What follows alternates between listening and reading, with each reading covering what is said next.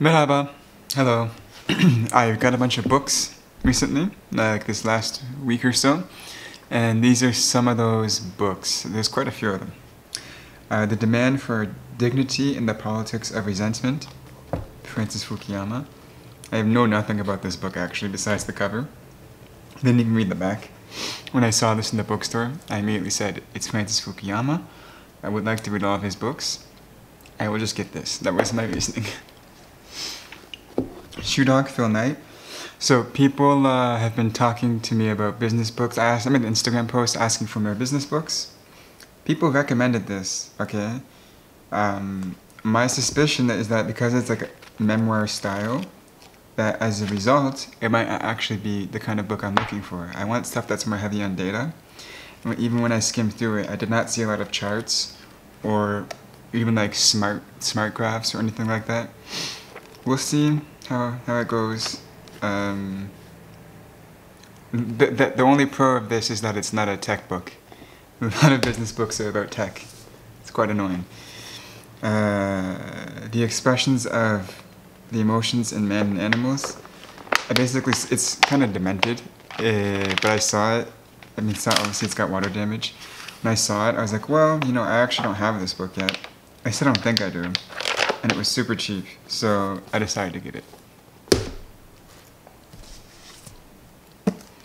The Billionaire's Apprentice, the rise of the Indian American elite and the fall of the Galleon hedge fund. So, to be honest, I know nothing about this book, but it was recommended to me as a really good business book.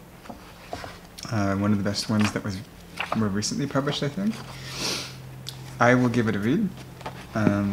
I don't see a lot of graphs in it, again, which makes me concerned because I did want something heavy in data, yada yada yada. But we'll see how this goes as well. A Promise to Land by Barack Obama. So, I don't really care for books written by presidents in general. I don't care for them. But I opened this one up after seeing it. I've looked at it in the bookstore for over like a year and a half now. And I opened it up and I gave some reading. And I thought, well, you know what? It's time to get past like my stigma or like my bias. I'll read it because I don't usually read it. And the writing style is not that bad. And he does actually talk about US politics inside the book. So, I'll give it a read. But I expect it to be extremely biased. Zucked. So I got this, again, because it's about a business that's very important in America. It's a tech company. And I figured, well, it's probably not going to be that hard to read. I could probably read it in a week. So that's the reason why I got it. We'll see how that goes. The Upstarts. I think I started the ebook for this when it first came out. But I figured I'll now get the actual paperback. Brad Stone is a very famous business writer. He's not as good as Scott Galloway, though. Scott Galloway's way more impressive in my books. So I'll read this and see what I can learn. Again, it's a business book about tech, though. So many business books, all tech. This one I just saw in the bookstore, and since, again, I am trying to read more business books, and I do own Amazon stocks now, I will read more about Amazon. And this one actually has data as well, which is great. That was another benefit of this book. Farewell Kabul. When I saw this, I immediately went, wow, this is going to be a great read. She was a journalist, I think, in Pakistan first, but then went over to Kabul as time went on. And she basically just is going to recount her experiences there. And in my experience, usually if the journalist is in the country, they have a pretty decent take. They tend to not be too biased. Thomas Friedman is one example of this. Tim Marshall is another great example. Almost in every Tim Marshall book I've read, he criticizes virtually everybody who's involved in a conflict. They all have wrongdoings. Lawrence Friedman, The Future of War and History. So I got this, obviously because of the Ukraine conflict. I wanted to see what people were actually going to say about the future of warfare in general.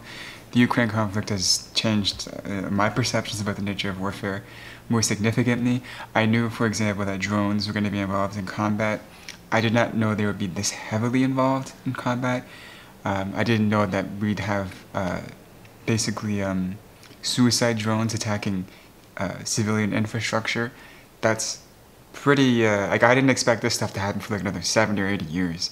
The fact that it's already happening now means I am very out of date on the nature of warfare. I hope this book talks about, there's this one type of drone that the US has, where it's like a loitering munitions drone, and it sits around and it has an algorithm that can identify the target that it's supposed to kill, and so it kind of makes like a localized decision. Like you predetermine it to make that decision, and then it's basically on a timer, or not a timer, but like it's basically waiting for a local condition to be recognized, and then it kind of uses the algorithm to execute the kill. That drone is very controversial, and I hope this book talks about it, but we'll see.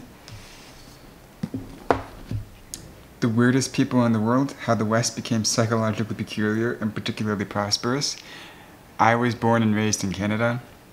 Actually, I guess I have this Western worldview slightly. And I thought it was kind of interesting to say that the West is weird. I thought like things like democracy would be the norm, but what he's saying is actually things like democracy would not be the norm. It is actually an extremely weird thing to have democracy. So this will be an interesting book. Radical Honesty. I got this book a while ago, to be quite frank, maybe 3 weeks ago. I just haven't had enough new books to justify making a library tour video about it. This book is just the idea that you should be radically honest and how radical honesty can change your life. So for example, rather than censoring your opinions about something because you know someone's going to be upset, you can instead assert your opinions and then go from there, kind of like not favoring social harmony over your honest opinion. So if your honest opinion is not rude, you're not being rude about it, right? If your honest opinion upsets social harmony, you shouldn't self-censor. That's kind of the idea behind this book. And I think that's always been an interesting topic. I've never really studied it thoroughly. This one is The Philosophy and Psychology of a Neglected Virtue, Honesty. I thought it would be a good supplementary read to the Radical Honesty book, because the Radical Honesty book is about behavioral change. I think this is going to be more about philosophy rather than behavior. An Intimate History of Humanity. This is just a book that I thought was extremely interesting. To give you an example, let me find the table of contents. So, how humans have repeatedly lost hope, and how new encounters and new pair of spectacles revive them. Okay, that's interesting. How new forms of love have been invented. Why there has been more progress in cooking than in sex. Just like why compassion has flowered even in stony ground. How curiosity has become the key to freedom. It's not like, the way it's written, it's very idiosyncratic, it's very unique, and the way it explores subjects is very unique. It really does feel like somebody was just reflecting on the nature of humanity and came across very interesting insights and put them into books. That's why I got that. George III, The Life and Reign of Britain's Most Misunderstood Monarch. So Andrew Roberts has tons and tons of biographies on very famous people. This guy is a good biographical writer. He is up there with Walter Isaacson for me. In fact, he might even be pushing Walter Isaacson off the #1 spot for me. But this book, I got it because I'm not really particularly interested in George III. But I got it because, one, he's going to argue that a lot of the things that are said about George III are misunderstood. He's going to basically reframe it. He's going to say that, like, for example, something that's perceived as harsh was actually in favor of the country. So there's obviously a controversial claim being made about the nature of George III. But in addition to this, it looks like a masterpiece in scholarship. Like, it's very, very well researched. And obviously there's going to be a lot of ideas in here about George III. So there's a lot to digest here. It's going to be a good book in my opinion, even if I don't agree with it That's why I got it. And then the last one that I got was an accounting book. I have some finance textbooks, and I've done some accounting before, but I want to get better at accounting. I want to learn more accounting concepts. Learn to think more like an accountant, as opposed to thinking the way someone in finance would think. So that's why I got this book. And actually, to be honest, I got this book extremely cheap. I got it for the equivalent of $16 US. This should be like $150 US, in my opinion. That's usually what accounting books go for, right? But I got it, yeah, $16 US. So this I'll read as well. So those are the new books that I got recently. If you have any books that you want me to buy in the future, read in the future, let me know. But with that being said, bye bye.